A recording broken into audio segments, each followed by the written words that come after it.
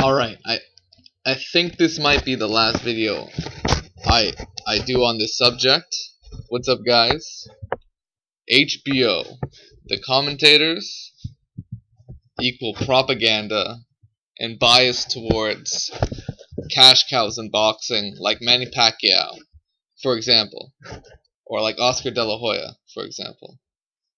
HBO will always be biased towards cash cows, like a Canelo Alvarez, like a Julio Cesar Chavez. Those types of fighters, HBO will always be biased towards them. Understand, HBO commentary equals biased propaganda. And how do I support that? Well, consider, other than Floyd Mayweather Jr., the only other developed cash cow in boxing, HBO's sort of second child, is Manny Pacquiao. And Manny Pacquiao makes HBO the most money when he fights and when he wins. Other than Floyd Mayweather, Manny Pacquiao is the one that makes HBO the most money.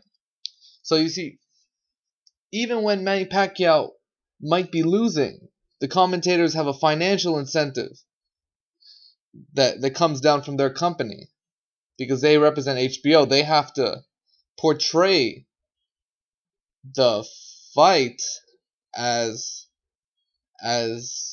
their fighter is winning, or else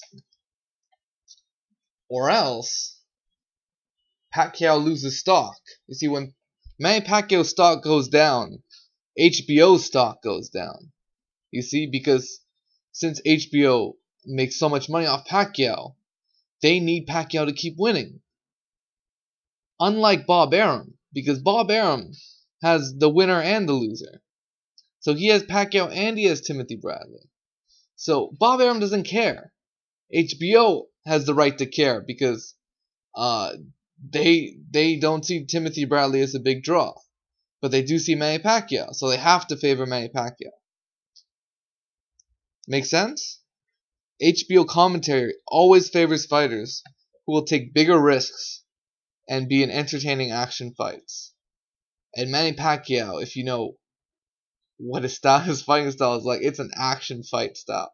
It's a fight of the year type style. When Manny Pacquiao was in his prime, fighting guys like Eric Morales, fighting guys like Juan Manuel Marquez early in his career, or in the middle of his career, those were action fights. Those were fight of the year candidates. And HBO will give you more credit for that, because you're bringing in more fans for having great fights, much like other fighters who HBO has televised, like Arturo Gatti, like Juan Diaz, and like Oscar De La Hoya.